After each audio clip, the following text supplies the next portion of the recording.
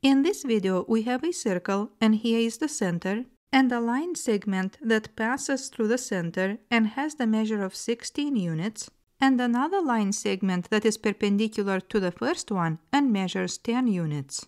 We need to find the radius of this circle. In the first step, we will extend this line segment to draw the diameter of this circle.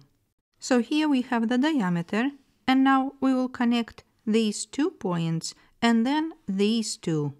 Then what we have formed here is a triangle. Let's call this triangle A, B, and C.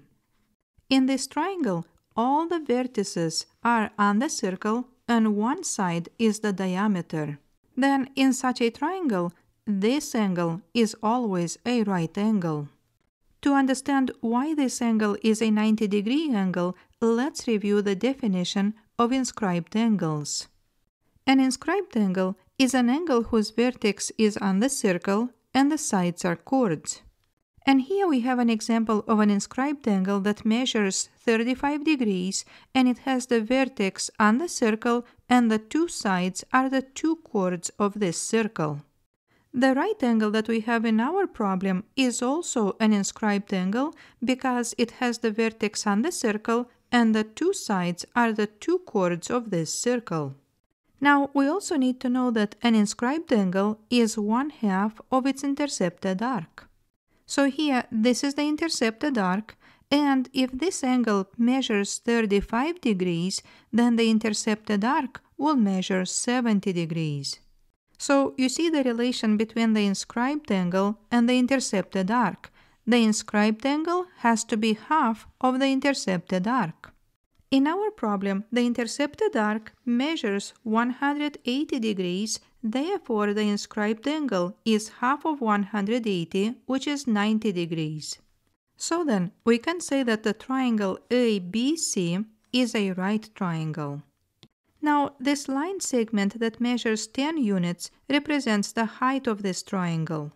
The height splits this triangle into two smaller triangles, and these triangles are similar. To the right, we have the definition of similar triangles, so these are triangles that have the same shape, but their sizes are different. When the shapes are the same, then the corresponding angles have to be equal. For example, if in the smaller triangle, the angle formed by the shortest side and the hypotenuse is 60 degrees, then in the bigger triangle, the angle formed by the shortest side and the hypotenuse also has to be 60 degrees.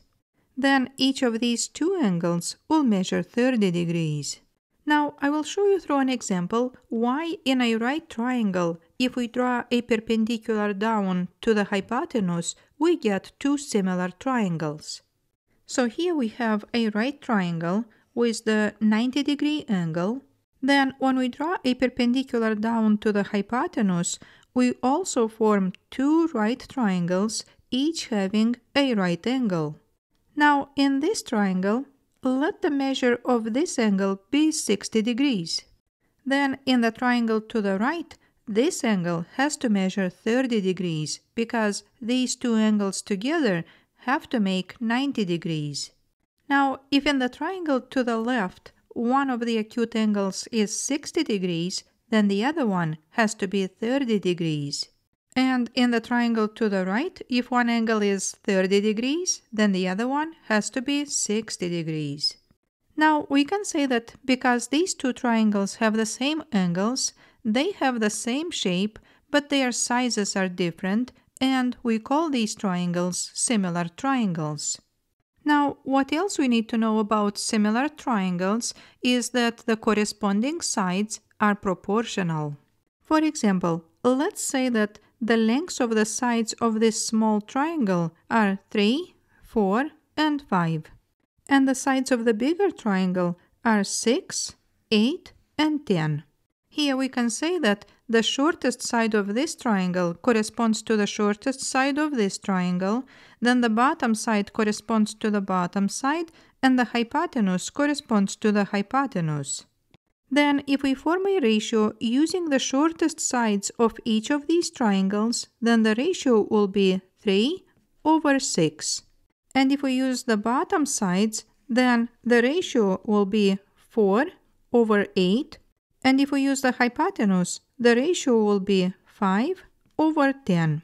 Then when the sides are proportional, these ratios will be equal.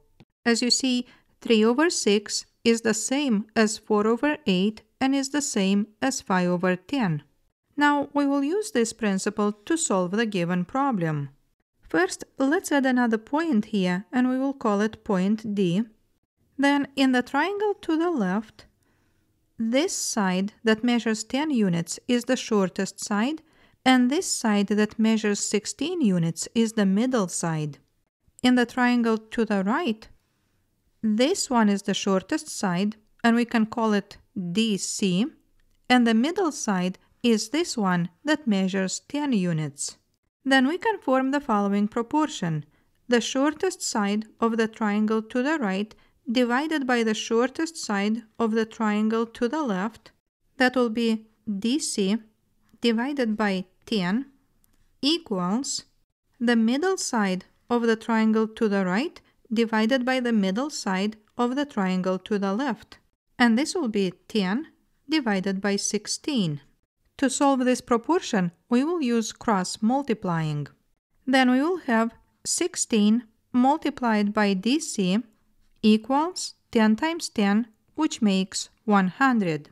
Then if we divide both sides by 16, we will get that DC equals 100 over 16.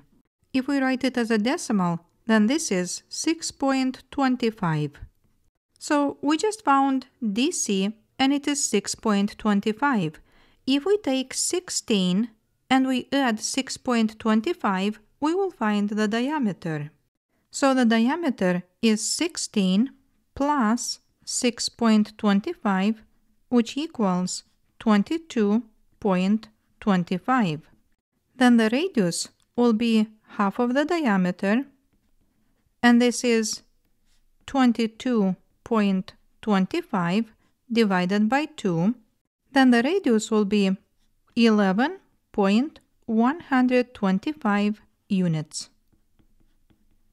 I hope you enjoyed this video. Please subscribe, leave a comment, and thank you for watching.